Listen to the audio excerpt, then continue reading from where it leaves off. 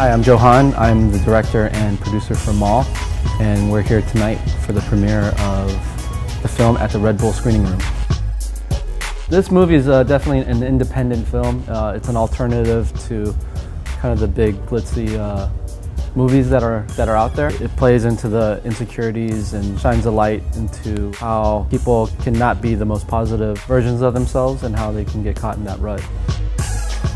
My name is Mike Shinoda from Linkin Park. Joe is, of course, our DJ and our friend, and so when he came to us and said, you know, can I interest you guys in working on some music for the film, it was, you know, it was a no-brainer.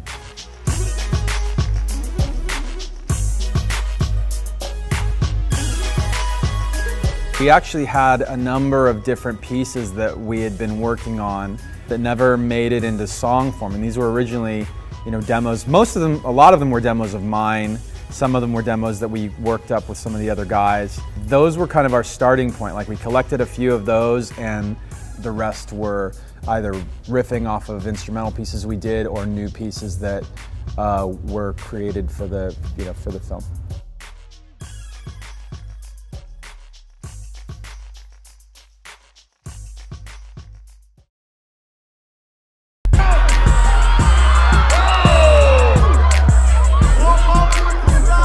You can say anything you want.